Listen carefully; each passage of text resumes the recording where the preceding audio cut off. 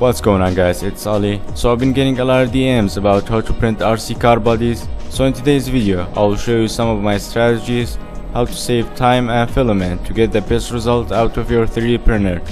I have this Nissan Skyline R34 body. It will be for future videos.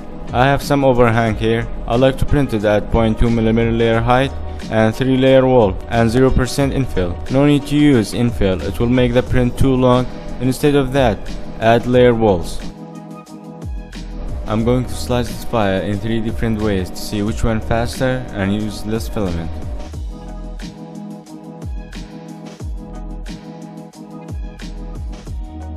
So with a normal support it will take 2 days and 44 minutes.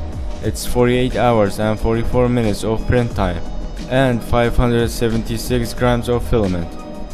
If you go to layer view, there is a big block of support. I think it weighs more than the actual model, but we're gonna use another method to make it use less filament. This time we're gonna use tree support. Disable support first, check experiment tree support. Type in search box if you couldn't find it. And also I like to use brim since the support is less and we need better bed adhesion, and we have a long print and we don't want to peel from the bed to cause fail or layer shift. Alright, with the tree support it will take 1 day, 4 hours and 42 minutes.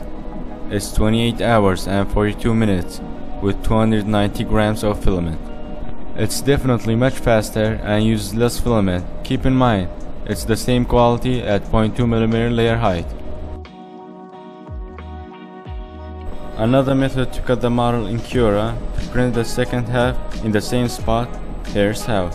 Lower the model wherever you like. Take this number plus the actual height of the model.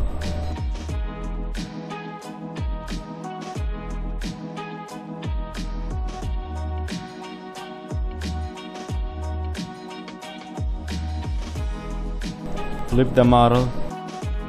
Paste the number here with the negative sign.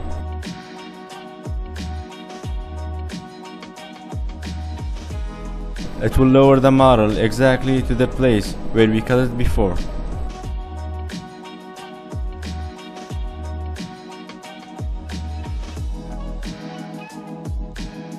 This speed is gonna take 16 hours and 21 minutes and 152 grams of filament.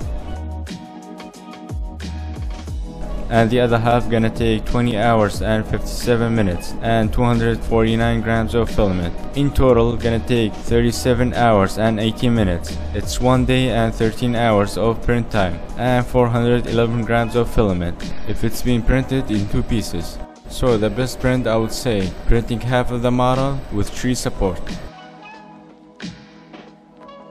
And never print a body like this. All the layers will be visible on the hood, roof and trunk. It will need so much body work, plus it will need so much support. I am currently working on this Nissan Skyline R34. If you are interested, stay tuned for that. Thank you so much for watching and I'll see you in the next one. Bye for now.